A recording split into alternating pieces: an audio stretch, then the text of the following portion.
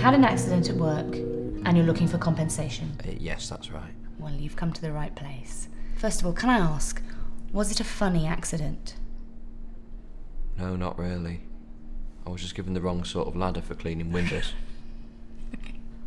Go on.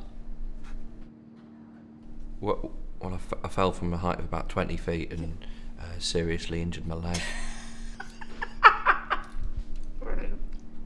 And did your foot get stuck in the bucket? No, but the bucket bounced off my neck and then spilled all down my leg was all wet. Okay, great. What we would do is send a video of that accident to a show called You've Been Framed, and you'd be looking at around £250 compensation minus commission. Is that the sort of thing you were after? No, not at all. Oh, well then you've come to the wrong place.